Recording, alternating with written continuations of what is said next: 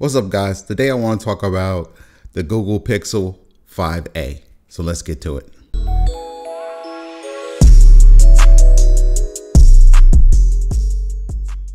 So I received the Google Pixel 5a the other day, and let me start by saying this is not a sponsored video.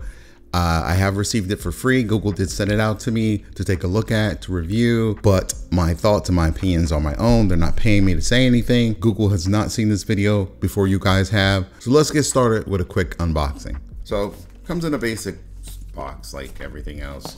Pixel 5a on the front, 5G, and hashtag Team Pixel. And looking at the back, you have these quick open tabs here. Kind of like that about Google. I don't have to break out a knife. You just go ahead and peel these off the back, and boom, the box is open. So let's see what's inside. So right away on top, you get the Pixel, and the 5a right now comes in one color. They call it mostly black, but looking at it, to me, it looks like mostly green. It's a kind of a shade of green, almost like a military dark green. I don't know why they call it mostly black, because really it's mostly green.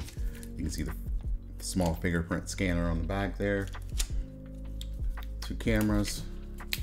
Let's set that aside. Of course, you get your SIM card removal key, instruction manual. That doesn't really tell you much. Just how to turn it on. You know how to turn on a cell phone by now. Go ahead and read the instruction manual if you need it. But most of us just throw that stuff to the side. Right now, Google is still including chargers with their phone. I don't know about the Pixel 6 if it'll have a charger, but right now the Pixel 5a has this pretty actually hefty size charger. It's kind of big compared to what chargers are usually are nowadays. But also you get this USB adapter here. Let's pull this out. You get a USB, let's pull that up there, USB A to USB C adapter. My last phone, I had the Pixel 4 XL. Pixel 4 XL was the last Pixel that I bought. I did not get the Pixel 5, but it also came with a USB A to C adapter. I'm not sure how many people need that, but I guess if you, for whatever reason, need that, you have it. And of course, USB-C cable to charge up the phone. And that's basically it. I mean, phones don't tend to come up with a lot of stuff in the box nowadays. So yeah, let's get this charged and see what this looks like. Okay guys, so I did start the setup process. It is gonna take a while. It took about 10 minutes to just to hook the phone up, to hook the Pixel up to my old Pixel. It transferred some of the apps and account settings and things like that. But right now it is finishing the download. So it's downloading all the apps that's needed. And once that's done, I'll be able to go ahead and do some testing of the camera and see just how much I like the phone. But right now I can tell you the phone is super light. Maybe it's because I've been used to the Pixel 4 XL, and I also use the iPhone 12 Max Pro, so that's a much heavier phone. I forget how much I like the smaller phones, how much I like having something lighter in my pockets. It's been a while since I had something like this, but so far it's nice. I'm getting used to the color. Like I said, I thought it'd be more black since the name is mostly black, but you know, I don't mind the green. And to be honest with you, what I'll do with most of my phones, I put a case on it just to help protect the phone, because I'm clumsy. Sometimes I drop the phone, and I'm not about buying new phones when my screen's cracked, things like that. So I have no problem just buying a $20 case for my phone. So right now I can tell you the phone, the buttons are similar. You guys can see that. Buttons are similar to the previous Pixel. Like I said, I have the Pixel 4 XL. I don't know about the Pixel 5, but I'm sure it's not much of a difference. The button placement is the same as before. Let me see if I can find it. Where did I put that? I grabbed the Pixel 4 XL for comparison. So the button placement is the same. You got your volume rocker here on the side and just below the power button. And the buttons seem almost identical in size. So you can get that much closer for you guys. The buttons are pretty much identical in size. And the phone is 6.3 inches, I believe.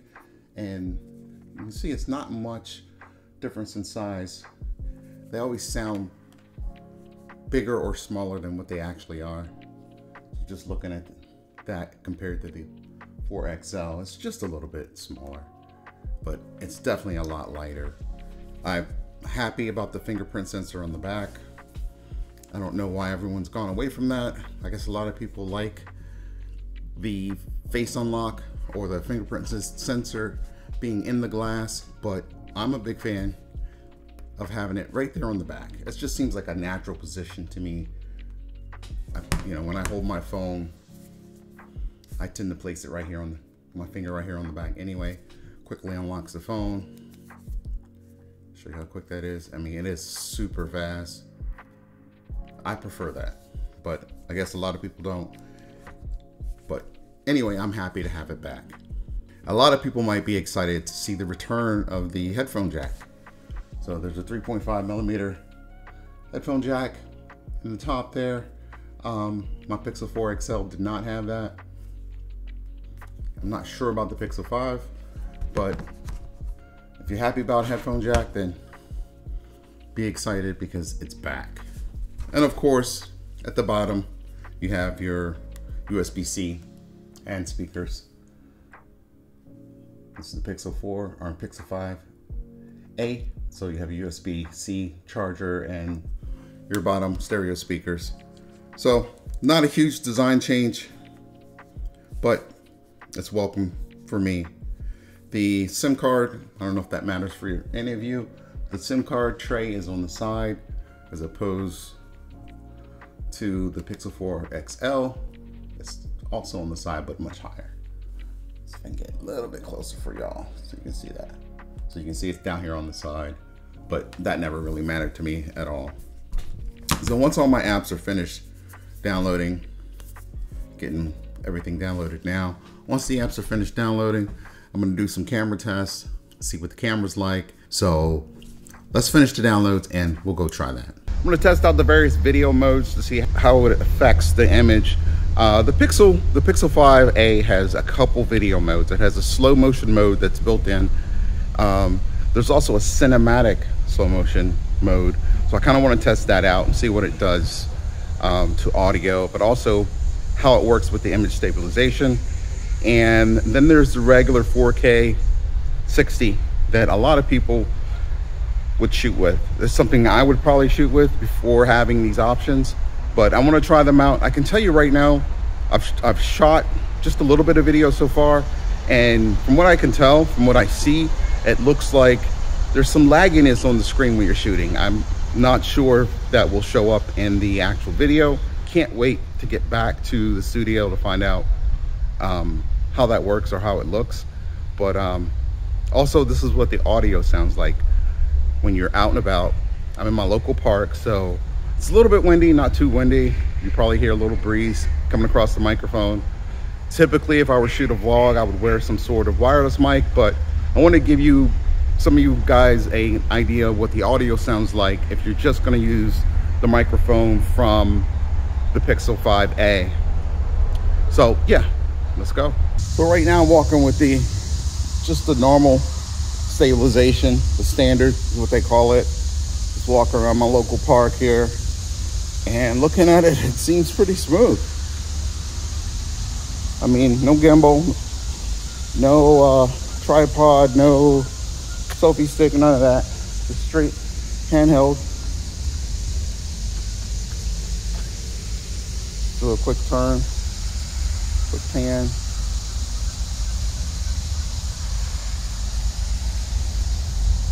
No special walking, no crab walk or anything like that.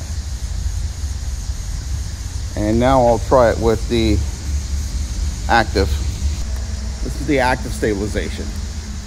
Again, not walking any special kind of way. Just walking my normal way. Kind of got a little bounce to it, to my walk. But also, this is what the mic sounds like with no external microphone. It's not too windy of a day, but it is kind of loud because we have cicadas where we are. So you guys can probably hear that. There's a crap ton of ducks. And can't wait to get back home and see how this looks. Looking at the screen right now, there's a weird, seems like a delay when I pan. It's almost like it locks onto this picture here, this image here of the ducks. But when I turn, there's a delay before I see the screen start moving. Like a half a second, quarter of a second, like it's small, but noticeable to me. This is regular 4K 60. Handheld, of course.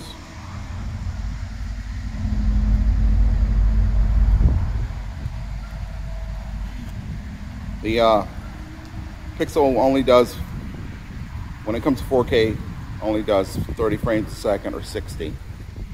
And let's try it again with the telephoto lens. Again, 4K 60, handheld. I'll do this and then slow it down.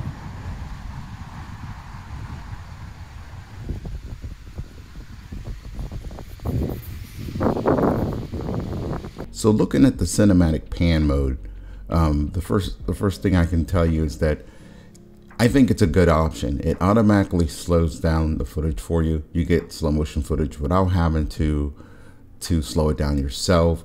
The quality of the footage isn't too bad at all. The downside is it does not record any audio, which is why I'm doing this voiceover for this part. But overall, I think it does a pretty good job.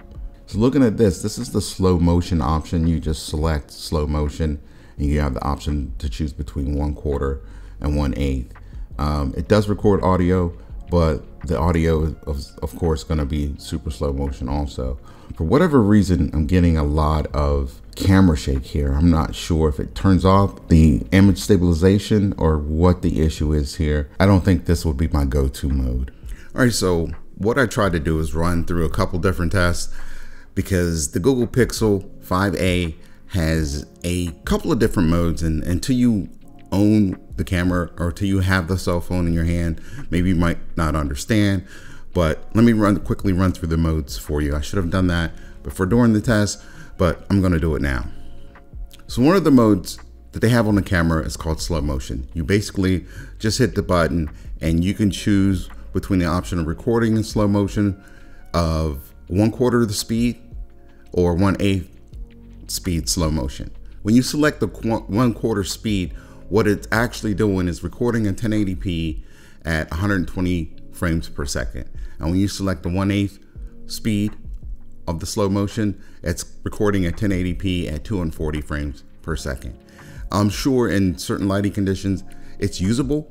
It's something that maybe you can get to work, but for me, it's not ideal. It's not what I would choose, and I want a little more manual control over shooting slow motion B-roll, or whatever it might be that you're shooting in slow motion. When you use this mode, it's also recording audio, but that audio is unusable if you're playing the video back at the speed that it was recorded in. So it's recorded in slow motion. The audio itself is going to be in slow motion.